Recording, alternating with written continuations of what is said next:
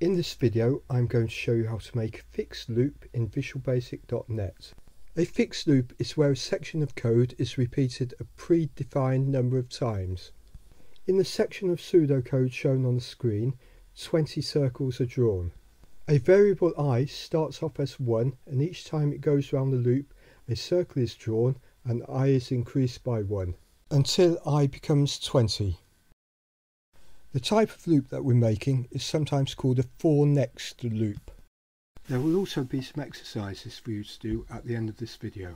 We start by creating a new project. We have to check it's in .NET Framework 4.0 instead of 4.5, and also we call that project Loops Exercise. We have to check that that project's in its own folder, so we create a folder for that project and only that project. We don't want to mix projects together. Each project will contain a number of different files. I will call the folder Loops. Then click OK. Now we're in the development environment and we can start making our program. We'll click Start to check that the program runs. If it doesn't run, you'll have to go back and follow the instructions for setting up the project again. Next, click on the toolbox on the left hand side, click the button, drag it and position it on your form. With the button highlighted, you'll see the properties for it on the right hand side of the screen. On the text property, change it to Start. This is the name that's displayed on the button, and on the name property, change it to btn start. Now double click on the button. This will bring you to the part of the program that's activated when the button is clicked. Visual Basic is object orientated and event driven. The objects are things like forms and buttons and labels, and the events are things like clicking on the buttons. Here you can see the framework to input the code for the button click event. I'll save the program now to save what we've done so far, and then I'll run it and double click on the button, but we'll see that nothing happens because there's no code in there. I'll click on the red square at the top to stop the program, then I'll click the left hand tab, which will be the form code, and we'll go and start typing some code in.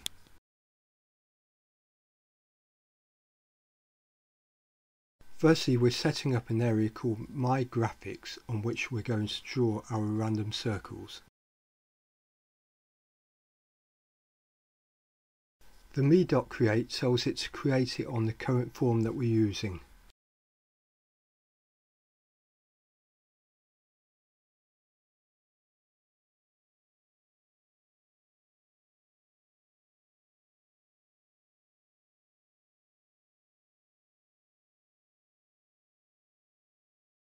Next we are going to dimension some variables. This sets them up in Visual Basic, and it also allocates an area of memory in which to store their values. We're calling these int red, int green and int blue, and they're to contain the red, green and blue values of the random circles we're going to draw. We're also specifying that these are data type integer.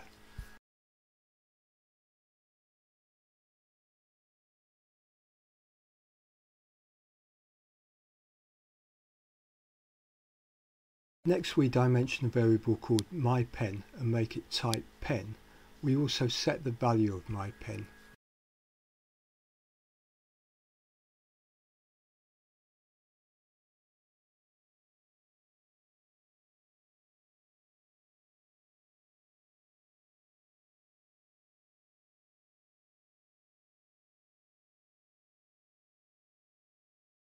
We set this as ARGB, alpha, red, green, blue. The alpha is how translucent the colour is, i.e. how see-through it is. We're only putting in red, green and blue values. We're putting a red value of 255, green as 0 and blue as 0. So what colour will that make?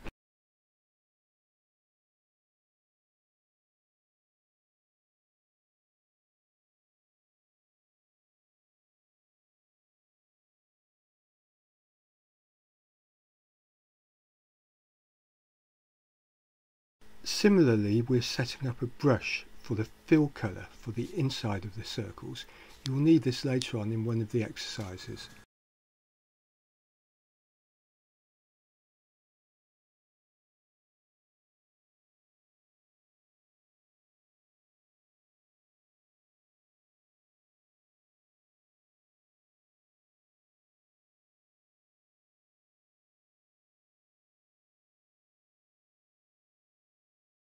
You can see how Visual Basic is trying to generate code words for us. You can press enter to accept this code word, or otherwise press the next character that you would have pressed.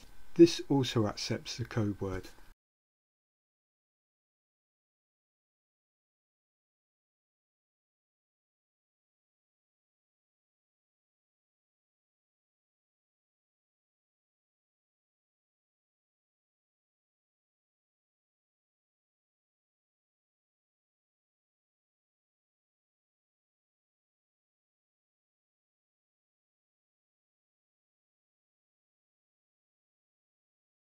The next line is where we start the loop, for I equals 1 to 20.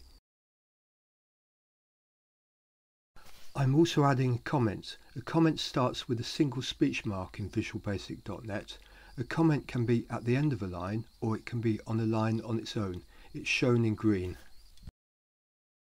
Comments are very important to show the programmer what he's done in the past, or to show another programmer what he's done and why.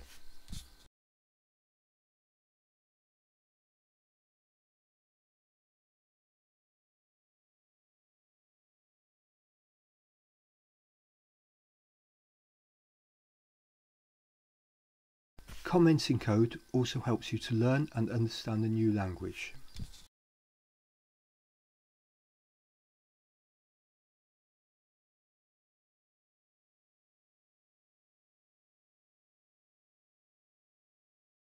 We're going to draw our circles with random colours, and to do this we're making the variables int red, int green and int blue as random numbers between 0 and 255 and setting the colour from these.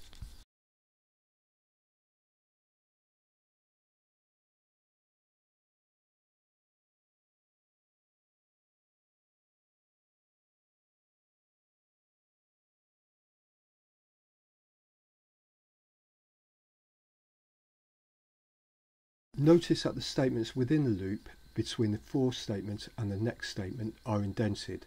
This is good programming practice and helps the programmer and other programmers see what's actually within the loop.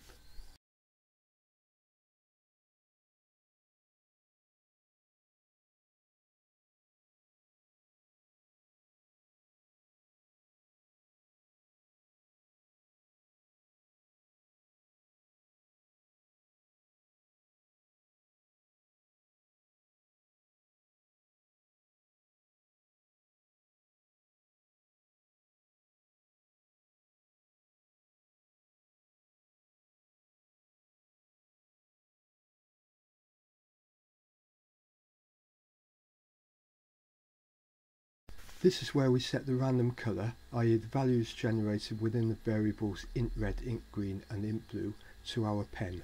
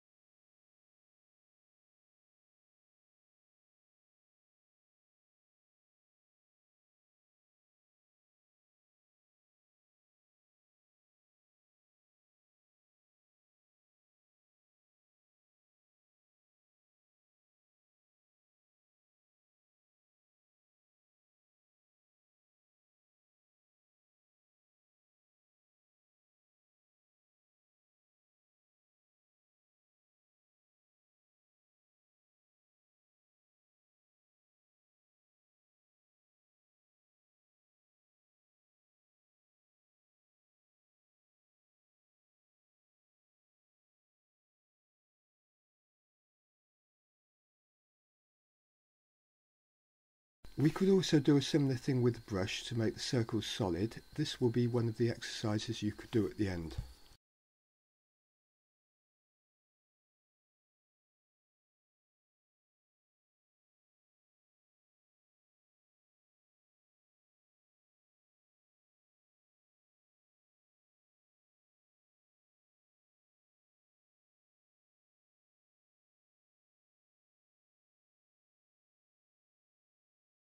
This is where we draw circles. We draw them using the draw ellipse command.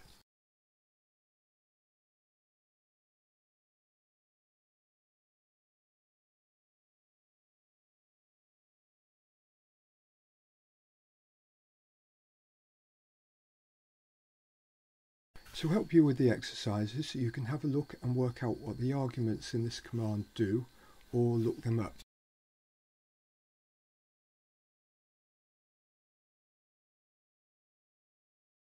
This is the Visual Basic fixed loop. It goes around it 20 times and draws 20 random circles.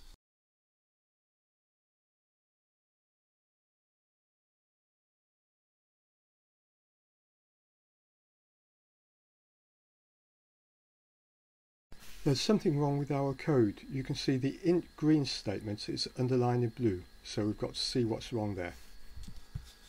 Ah, I see. I put in a bracket instead of a multiplication sign. Let's run it and see what happens.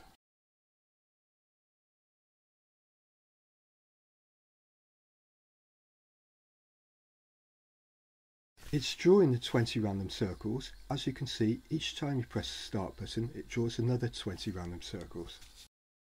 Now save the code, and there are some exercises for you to do.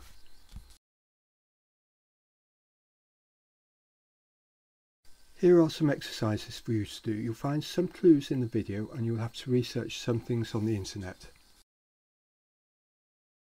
When you've completed exercises 2, 5 and 8, it should look something like this.